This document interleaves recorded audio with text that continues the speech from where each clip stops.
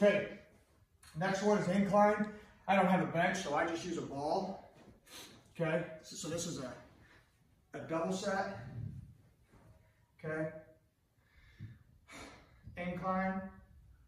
Okay, so if it's a barbell, you got the bar in your hands. Okay, coming up just like this. All right, and then your next set, you'll immediately bring your hands in.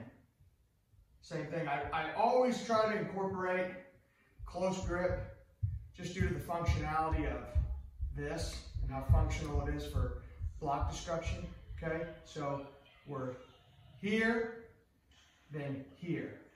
If you're doing dumbbells and not a barbell, when you go close grip, switch your hands this way. So it'll be wide grip, then close grip. Okay, then immediately stand up. And it is front squats. So the bar is right here on your chest. Okay, you can come here like this with it. Okay, and shoulder blades are back, and immediately go into the front squat. Okay, shoulder blades back, core tight, and you're doing 20 of those.